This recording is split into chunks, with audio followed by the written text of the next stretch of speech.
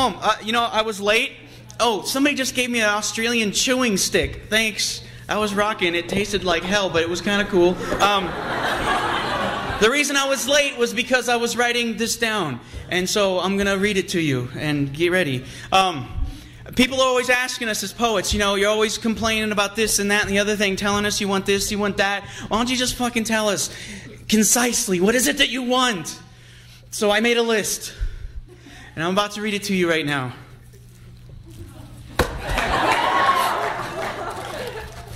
I'm going to start with what I don't want. I don't want racism, sexism, homophobia, date rape, serial killers, CIA dope dealers, television evangelists and late-night faith healers, telemarketers, politician fat cats, cigarette companies, lab rats, traffic jams, kids with guns, parents with guns, neighbors with guns, cops with guns, Marines in the airport with guns, colored folks in cages, minimum wages. When are we going to have a maximum wage? Road rage, anger, danger, frustration, loneliness, depression, futility, slackers who support liberal causes yet can't be bothered to vote and watch from their couches as my rights are taken away.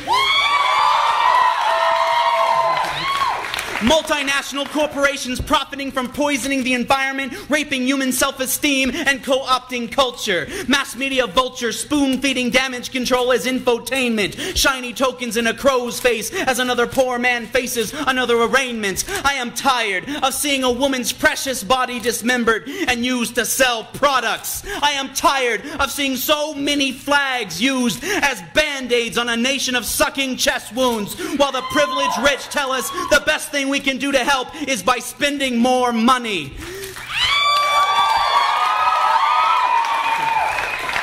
I am tired of weak-minded Americans refusing to make a list of reasons why so many people in this world would hate us, which prevents us from ever changing those things. Is that your final answer? No, Regis Philbin! This is my final answer, fucker!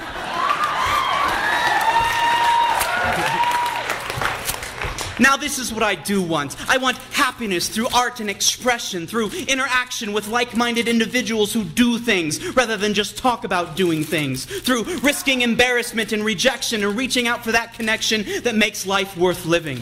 I want good food free of poisons. I want to walk into a supermarket and buy my rice, milk, and veggies with a poem instead of money.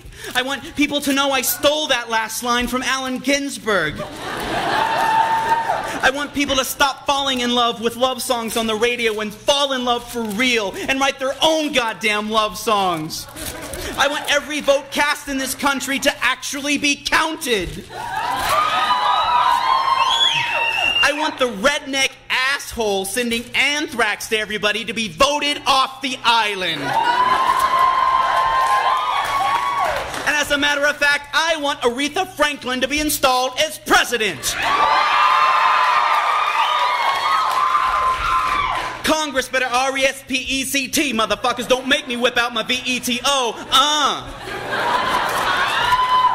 I want to pick up the phone and call Mumia Abu Jamal and be like, yo, Mumia, let's go pick up Leonard Peltier and go see that new Jackie Chan movie, yo. And this time, you're paying, biatch.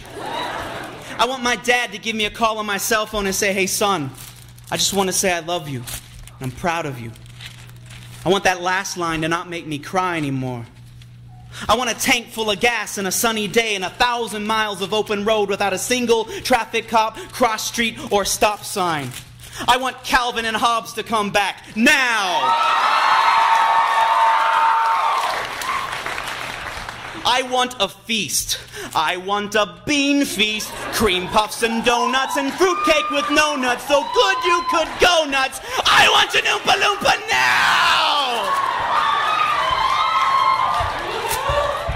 I want a kick-ass girlfriend who cries with me during that scene in Toy Story 2 when Sarah McLachlan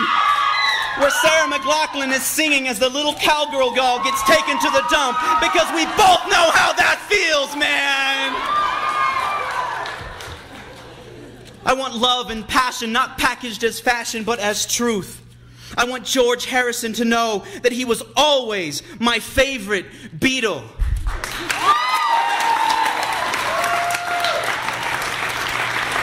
I want you and I want me, and I want no space in between.